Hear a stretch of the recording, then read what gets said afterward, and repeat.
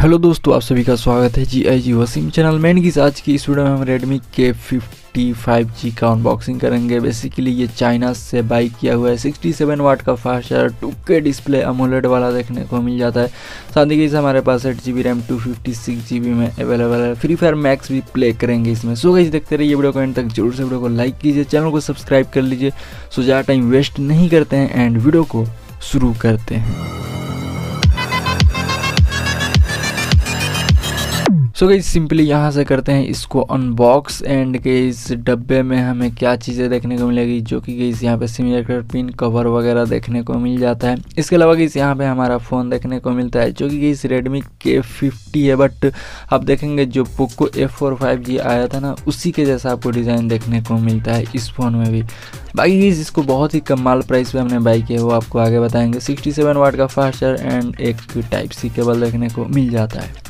And guys यहाँ पे 120 hertz का डिस्प्ले देखने को मिल जाता है, रिफ्रेश रेट जो ये बहुत ही स्मूथली परफॉर्म कर रहा है। एंड यहाँ पे कोई भी जिटर भी देखने को नहीं मिल रहा है। साथ ही गाइस यहाँ पे सुपर वॉलपेपर का भी सपोर्ट देखने को मिल रहा है एंड इसमें भी कोई भी जिटर्स देखने को नहीं मिल रहे हैं। बहुत ही स्मूथली परफॉर्म कर रहा है, तो यहाँ पे मुझे काफ़ी सही लगा। एंड कंट्रोल सेंटर में भी कोई भी जिटरनेस वगैरह देखने को नहीं मिल रहा है। अब दोस्त यहाँ पे आ चुके हैं हम सेटिंग में एंड गाइस यहाँ पे डिस्प्ले देख सकते हैं WQHD+ ये रिजोल्यूशन का सपोर्ट करता है। इसके हेल्प से आप वीडियो क्वालिटी या ऐसे भी मतलब डिस्प्ले को शार्प कर सकते हैं एंड क्वालिटी बेटर हो जाती है। इसके अलावा गाइस यहाँ पे यूट्यूब में वीडियो सपोर्ट की बात कर लिया जाए, सो गाइस ये HDR4K सपोर्ट कर लेता है इजीली, क्योंकि इसमें जो प्रोसेसर मिलता है वो गाइस काफ़ी पावरफुल है। मैं आगे आपको बताता हूँ कि इसमें कौन सा प्रोसेसर देखने को मिलता है।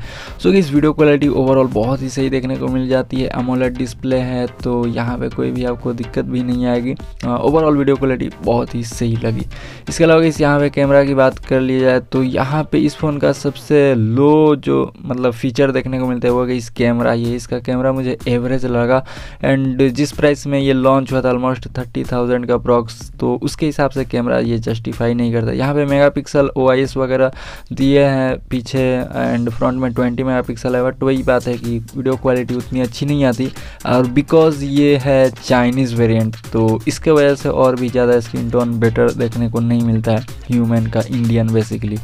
सो ओवरऑल फीचर इसमें भर के देखने को मिल जाते हैं, like blog mode, dual video mode, slow motion और लॉन्ग एक्सपोजर, बहुत सारे ऑप्शन देखने को मिल जाते हैं। बट वही है कि गाइस यहाँ पे आप मतलब इंडियन स्पेसिफिक ये कैमरा इसको नहीं ऑप्टिमाइज़ किए हैं, तो उतना बेटर आपको रिजल्ट देखने को नहीं मिलेगा बिकॉज ऑफ ये चाइनीज़ वेरिएंट है, इस वजह से।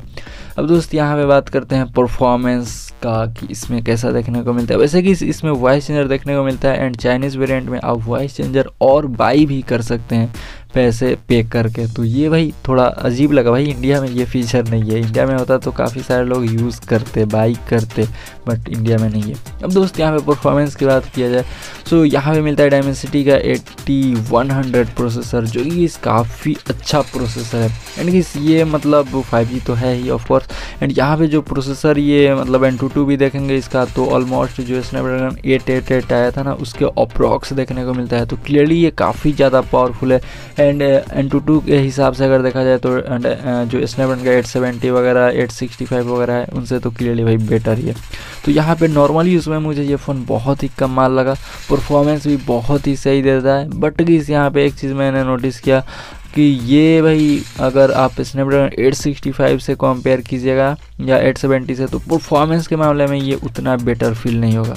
मतलब स्मूथनेस के मामले में FPS अच्छा प्रोवाइड करता है, मैंने FPS लगाकर भी गेमिंग किया, बट वही बात है कि ये स्मूथ उतना फील नहीं होता है। और यही सिर्फ एक फ़ोन नहीं, मैंने जितने भी डायमेंसिटी का हायर प्राइस वाला फ़ोन टेस्ट किया है, लाइक Vivo X90 Pro मैंने रिसेंटली टेस्ट किया था, उसमें डायमेंसिटी का 9100 आई थिंक प्रोसेसर देखने को मिल रहा था।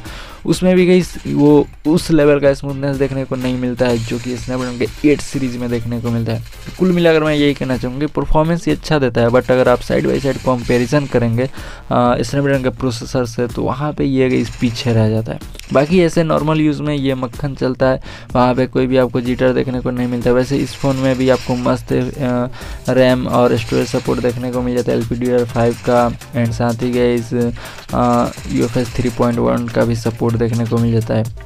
तो यहाँ पे सभी चीज़ें इसमें परफेक्ट लगी एक्सेप्ट कैमरा। ओवरऑल मतलब जिस प्राइस पे हमने इसे बाई किया, बेसिकली एक यूट्यूबर से मैंने बाई किया, ये नया चाइना से मैंने नहीं बाई किया, नहीं तो भाई बहुत ही ज़्यादा पैसे लग जाते हैं, ऑलमोस्ट 30,000। एंड साथ ही गाइस ये 30,000 में तो क्लियरली मेरे ओपिनियन में वैल्यू फॉर नहीं है, वैल्यू फॉर मनी नहीं है। अब जो नॉर्मल यूज़र होंगे उनके लिए मैं कहूँगा ठीक है, लेकिन जो गेमिंग करते हैं हार्ड लाइक BGMI हो गया या एडिटिंग करते हैं, तो उसमें जब ये करेंगे तो उतना उनको बेटर फील नहीं होगा। जैसे कि मैं भाई ये अपने लिए ही फ़ोन बाई किया था, एडिटिंग के लिए और थोड़ा बहुत गेमिंग के लिए ऑफ कोर्स। और गाइस यहाँ पे सिर्फ मैं BGMI की बात नहीं कर रहा परफॉर्मेंस में, फ्री फायर का ही मैं बात कर रहा हूँ। फ्री फायर मैं Mi 10T में भी प्ले किया एंड इसमें भी प्ले किया। एंड गाइस मैंने नोटिस किया कि भाई मेरा स्नैपड्रैगन 865 ही बेटर है। और साथ ही गाइस मैंने जब काइन मास्टर यूज़ किया ना इसमें एडिटिंग करने के लिए, तो गाइस वहाँ पे भी मुझे थोड़ा जिटरनेस फील हुआ। अब ये मैं क्लियरली नहीं कह सकता कि ऐप का दिक्कत है, क्योंकि गई मैंने जो Mi 10T में भी वही Kine master same version use कर रहा हूँ एंड काइन मास्टर मेरे Mi 10T में बहुत ही स्मूथली परफॉर्म कर रहा है। यहाँ पे कोई भी जिटर वगैरह देखने को नहीं मिल रहा है। बट वहीं पे जब मैंने इस फ़ोन में टेस्ट किया तो गाइस वहाँ पे मुझे जिटरनेस फील हुआ। और ये गाइस गेमिंग में भी वैसा ही कुछ एक्सपीरियंस मेरा रहा। तो यहाँ पे मैं क्लियरली कहूँगा कि 865 बेटर है। बट ओवरऑल जिस प्राइस पे हमने बाई किया है सिर्फ और सिर्फ 12,500 में, तो इस प्राइस में भाई मतलब लाजवाब है। परफॉर्मेंस बहुत ही सही देता है अपने प्राइस के हिसाब से। और जिस प्राइस में अगर ये 20,000 का अप्रॉक्स भी आता है तो मैं कहूँगा कि अच्छा है, 20,000 में आप इसको ज़रूर से बाई कर सकते हैं। सो दोस्त फिलहाल वीडियो इतना ही, जरूर से वीडियो को लाइक कीजिए, चैनल को सब्सक्राइब कर लीजिए। तो गाइस मिलते हैं हम आपसे अगले वीडियो में दोस्त।